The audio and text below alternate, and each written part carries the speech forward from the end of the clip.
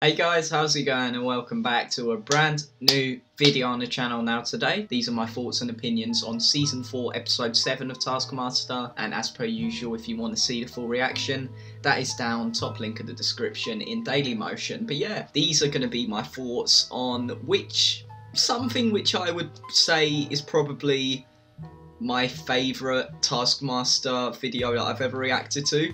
This was incredible, this episode, guys. We started it off with the one where they had to get from the start to the finish, carrying Alex's dinner whilst hopping. Now, I thought, when I saw Hugh with his scissors, I thought he's a genius. He's done it.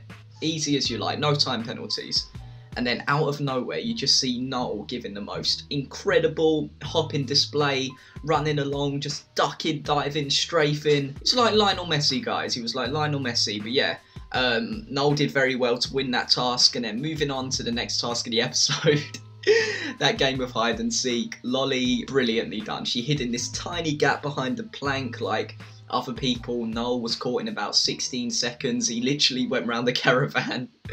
But Lolly did a fantastic job there, guys, and she managed to take home that second task. And then we move on to the third task, a team task, where they had to, it's a weird concept, guys, but someone had to get in a wheelie bin.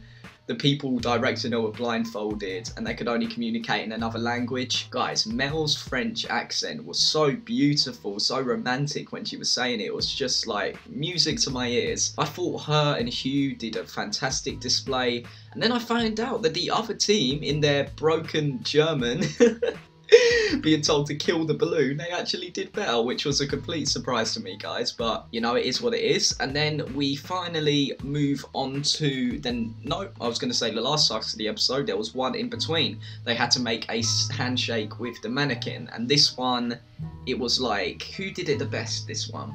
I know Lolly did it well with her sort of money, paracetamol, codeine like handshake, which was a bit strange, but it was okay.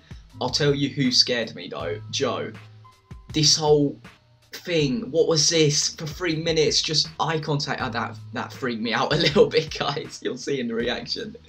But no, that was a good task. Who won that task? I think it was, they gave it to Joe in the end. That's surprising to me, it was terrifying, but yeah. And then we have the live task where people had to make the biggest banana, and everyone had different methods. Joe tied it to the thing, Hugh just made a massive banana. Mel's had room for improvement, we'll say it was that. And yeah, moving on to the tiebreaker task of the episode, the mayonnaise, the thing that terrifies me more than anything in this world, mayonnaise. This was there. And Joe had a stroke of genius. You see a mayonnaise jar covered in Vaseline and you think, they're going to get me to open this. He didn't even start the time. Open the mayonnaise, reads his task. He had a time of 0 seconds and he ended up taking the episode. And guys, this was my favourite episode. I was laughing so much throughout. It was just so funny. Their chemistry is incredible. And I said, because it's been so long since the last Taskmaster, tomorrow I'm going to do the finale, which I literally cannot wait for, guys. Literally cannot wait. But yeah, I really hope you guys are enjoying watching Taskmaster with me. And tomorrow's going to be the finale. And after that, we move on to Series 5. So yeah, guys, thank you for watching. And I will see you guys later. Peace.